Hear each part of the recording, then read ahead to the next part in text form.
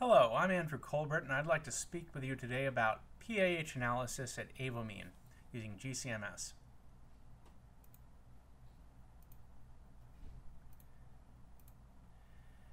Polycyclic Aromatic Hydrocarbons, or PAHs, also known as polynuclear aromatic hydrocarbons, are produced when organic materials undergo incomplete combustion. You find these in cooking food, burning wood, coal, oil, gas, trash, any sort of combustion, cigarettes. They are materials that consist of 3 or more benzene rings. There are more than 100 different structural isomers. Most of them are colorless, white, blue, green, or yellow particles, yellow solids. They tend to attach to other particles. They travel on soot, particulate in the air. And some of them are pretty bad actors. Many of them break down to other substances. A lot of them are carcinogenic, some are mutagenic, teratogenic. Some cause immunodeficiency.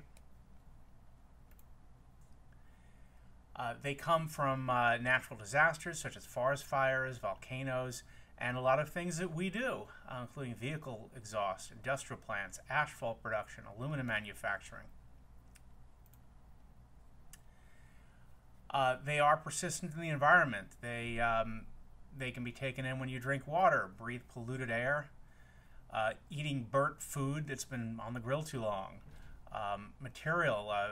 produce that is grown in contaminated soil, or using products that contain carbon black or other materials that were burned.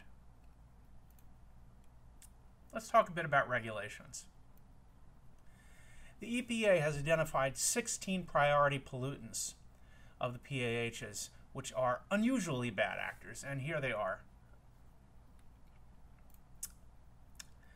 The OSHA permissible limit is 0.2 milligrams per cubic meter in air, 0.2 parts per billion of PAHs in drinking water, and for one of the particular priority pollutants, 0.2 micrograms per liter for benzoylpyrene.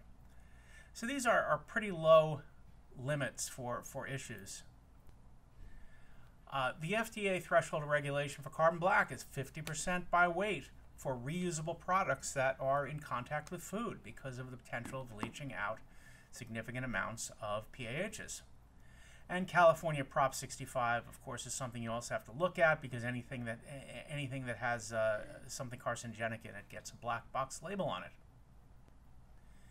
So looking at the PAHs that are listed on Prop 65 out of the priority 16 pollutants, some of these, like benzalpha-anthracene, are 33 nanograms per day as a carcinogen. Benzoylpyrene is 60 nanograms per day. These are extreme low levels, much lower than you're used to looking at for extractive and leachables for unknown materials. These have known cancer slope factors, and you have to use them in any calculation of toxicology for things that come out of rubber stoppers, for example. So let's take a look at the analytical methodology. You can use immunoassay kits. They have some bias. You can use optical methods, which have some specificity problems, selectivity problems. So we decided instead to go with mass spectrometry, a GC mass spectrometry approach. It's simple to use, has high resolution, and gives quantitative results down to parts per billion levels. There is some limited selectivity for some of the isomers, but I'll just show you what we're dealing with.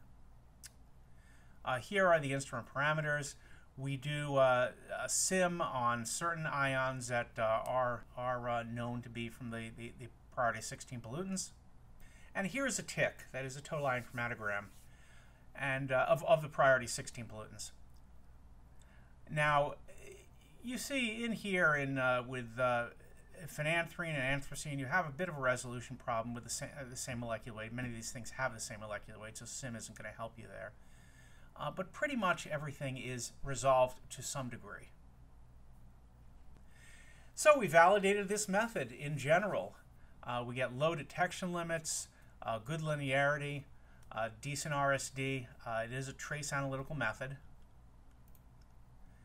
And here is the linearity for 16 different PAHs all at once, and low detection limits on the order of tens of parts per billion, and you can get lower by your sample prep. So we looked at a number of consumer products: a rubber handle, Brita water filter, barbecue charcoal briquettes, a rubber chicken as a toy, stoppers for serum glass vials, yoga mats, which are ubiquitous, and rubber mulch, which is used on playgrounds. And these are things that are actually in the marketplace, so you wouldn't think that would have any bad actors in them. But we found otherwise. So it's very simple to prep these. You just cut them up and you extract them in acetonitrile for 4 hours, dilute in methanol, and you shoot. Here's a Brita water filter. The black line is it's not at the limit of detection, obviously. It's at the limit of regulation for the things that are issues. There's nothing above the threshold for the water filter, but there are still some peaks that are PAHs. Looking at barbecue charcoal, there are some things that are above the limit. The rubber chicken actually has something as well, which is a problem for a toy because it tends to end up in children's mouths. And here's the black rubber mulch that resulted in a class action lawsuit by some parents. This is still being used in playgrounds, in school playgrounds, to prevent kids from getting hurt too badly when they fall down. But they get all of this on their hands, and there are very high levels of polynuclear aromatic hydrocarbons in this rubber mulch, because it's just filled with carbon black, and then they put their fingers in their mouths, they eat food, and so this is a serious issue. The blue yoga mat had a significant number of interferences, but it also has high levels of PAHs. So, of these consumer products, there were just a number of things which we had potential issues with. In conclusion, PAHs can be found in a wide variety of consumer products. They tend to have persistence in our soil and water, so you need to be able to watch out for them and monitor, and you need a fast and reliable analytical method to test suspect products.